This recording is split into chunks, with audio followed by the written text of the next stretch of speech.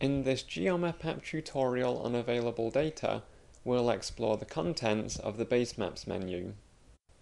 In GeoMapApp, the Basemaps menu provides access to a large number of built-in grids and images that are at both global and regional scale.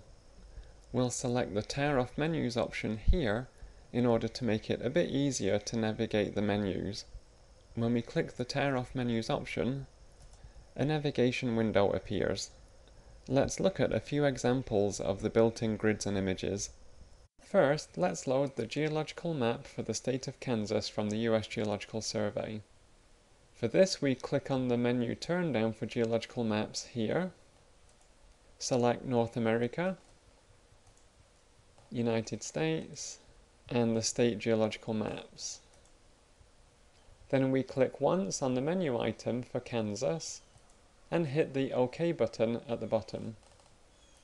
Two things happen after clicking the OK button. First, the geological map has been loaded, and second, the Layer Manager window has appeared. For now, let's minimize the Layer Manager and the Basemaps navigation windows, and we'll zoom to the area of the geological map.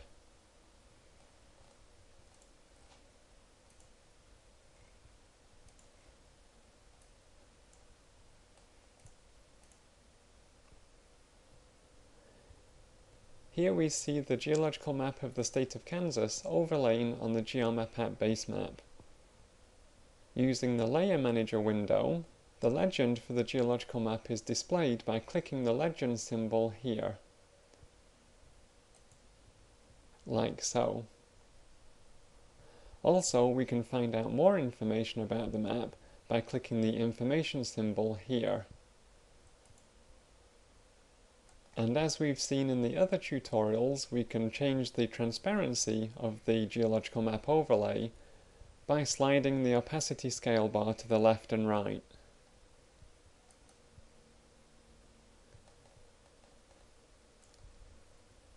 And we can save this image by going to the File, Save As menu. Second, let's look at a dataset of global ocean temperature. For this, we turn down the ocean temperature menu and select the dataset we wish to view. Let's choose this one. When we hit the OK button, the dataset will load. After the dataset loads, let's minimize the Basemaps navigation window so we can see the display properly. A window popped up that shows the color scale used in this display. In this case, giving the temperature between -2 degrees centigrade and 35 degrees centigrade. We can once again use the Layer Manager window to change the opacity of the sea surface temperatures.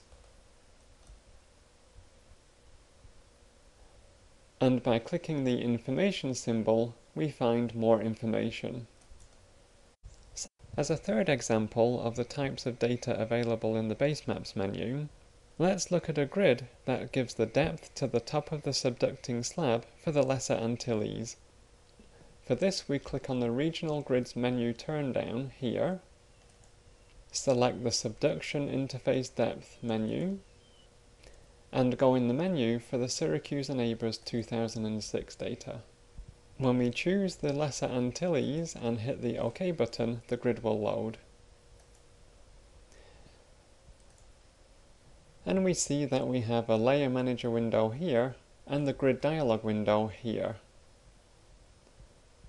All of the grid-related functionality that we're accustomed to using with built-in and imported grids is also available to us with this particular grid.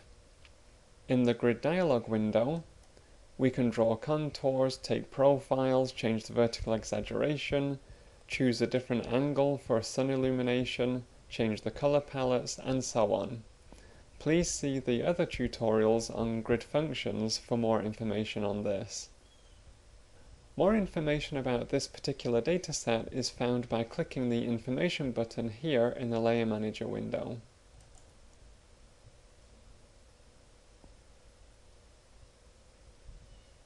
And lastly, we can save the grid and the image in various formats by going to the File, Save menu. More information on GeoMapApp can be found at www.geomapapp.org.